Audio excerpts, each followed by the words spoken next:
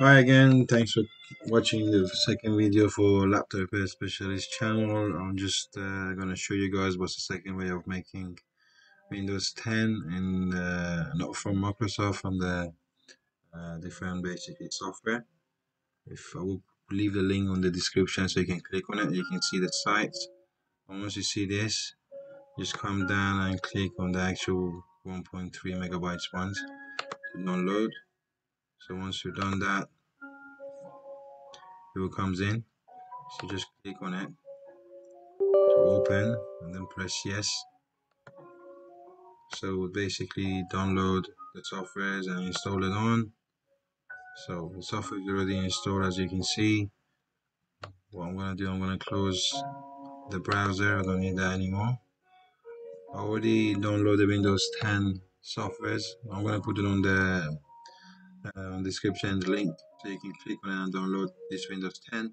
Once you download it and you put it on the desktop, so basically you're coming back to softwares by itself.